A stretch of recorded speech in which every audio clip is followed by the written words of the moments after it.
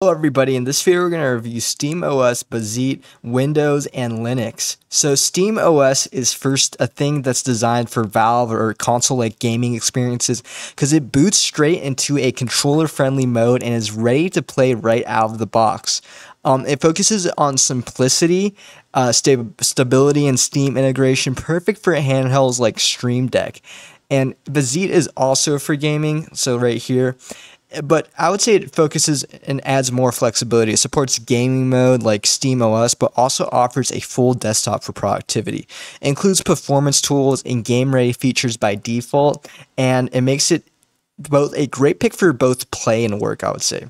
Next, let's talk about Windows. Windows is the most compatible platform, I would say, overall. It supports every major launcher and game engine with full hardware support. So it's ideal if you want everything in one place.